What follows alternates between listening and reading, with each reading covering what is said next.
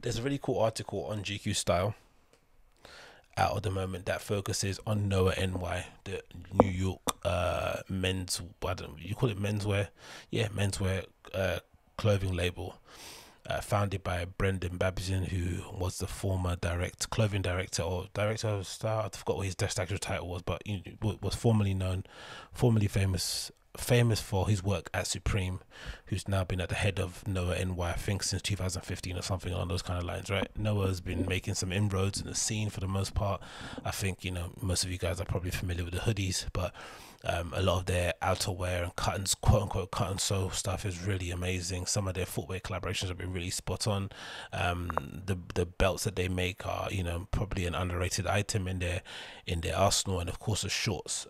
But they GQ started putting together a really cool sort of interview and understanding of Brendon Babenzien, trying to understand how a brand is operating in the post or in the current COVID world, especially with the backdrops of the George Floyd protests happening now in America or mostly around the world. And I think the interview itself was really, really refreshing and really insightful.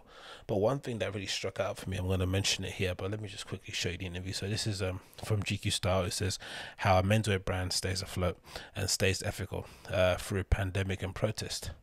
So it says the coronavirus presents an existential threat to the fashion industry, while calls for racial justice challenge brands to live up to their principles. GQ went inside Brendon Babenzien, independent, socially minded Noah, as the world turned upside down this spring. It's written by a guy called Sam Scoob, or Scoob, I don't really pronounce his name. But this bit really stuck out to me here at the bottom, right? And I'll read a bit more of it afterwards. So, it says here, I called up Brendon Babenzien in April, amidst a swell of uncertainty, curious about how a brand like his survives when the world caves in. As we spoke over the course of the month, Babzien's plan, goose online marketing, introduce some canny promotions, and trust these customers would come through seemed to be working. Sales were down across the board 30 to 40% by Babenzien reckoning. Store closures meant that the brand's monthly in-person revenue of anywhere between 200 to 300,000 in a month had evaporated, but t-shirts, hoodies were still flying out on the online shop, and the fall collection, some portion of it at least, would make it out of the factories into stores if stores opened. I'm pretty confident we'll have a fair amount of product and general public might not notice any difference, he said. Now the bit that stuck out for me was of course this bit. I didn't know stores make this much in terms of like what they sell in store from just general foot traffic. I'm guessing that's what that means, right?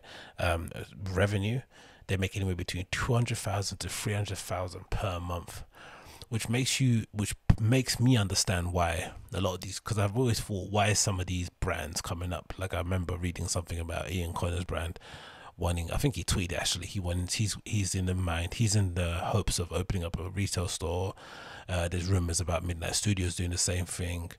A lot of these kind of, you wouldn't call them micro brands, but a lot of these brands are essentially pretty lean operation, and for the most part independent, and who actually literally kill it online, right? Midnight Studios being a good example, and even Ian Connor Seco, they absolutely kill it online in terms of sales, direct to consumer, ship out the product from their base, no hassle, no nonsense. You'd wonder why they'd want to get involved in trying to open a brick and mortar store, right? Because having worked in a store, having worked in streetwear stores, having worked in fashion stores, having been around that environment, I know it's no easy game. To get involved and to open your own brick and mortar store is not something that you do off the cuff, but it's a long story tradition in menswear or in general in fashion, right? The idea of wanting to own your own spot so that you can essentially invite your customer or potential customers into your world. You can kind of craft and merchandise and really adorn the store with all the things that influence the brand that you can't really translate on a 2D image, or you can't really translate on a piece of fabric.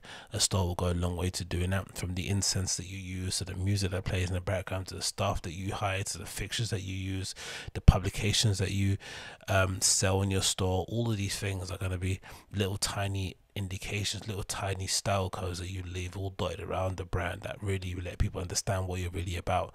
And if I think about, where that kind of origin comes from, probably, from the skateboarding world, going into like skater-owned stores where, the guy that works there is essentially there 8 days a week, 365 days in a year.